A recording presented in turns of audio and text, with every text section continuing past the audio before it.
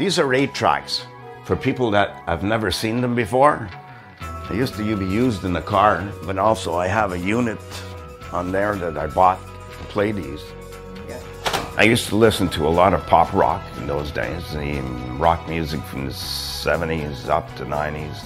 Around 35 years old, started losing my hearing. At one point, it just went dead. This is the turntable, which is a technique. I used to see a lot of shows, and the hearing was good. I've seen Santana 3 times in my life. Bob Dylan, another one of my favorites.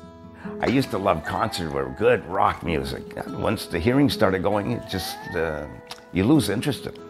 I became like secluded. You sort of, it changes your life altogether. I was depending on everybody. At one point I sat at the table and I was just looking at everybody and I wouldn't say a word. And friends were writing notes, and that's when the audiologist suggested I go for a cochlear implant. At first I was sort of reluctant. All in all, it turned out to be fantastic. When they turned it on, I heard speech very well.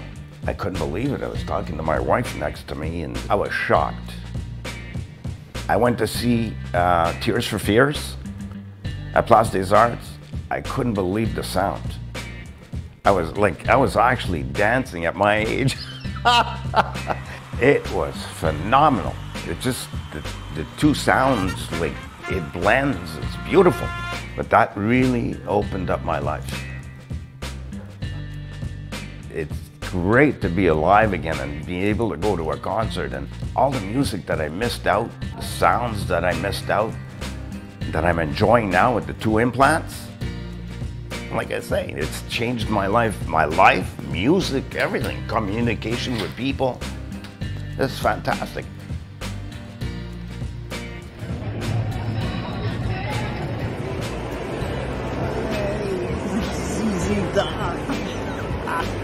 What can I tell you? At my age, I'm still rocking.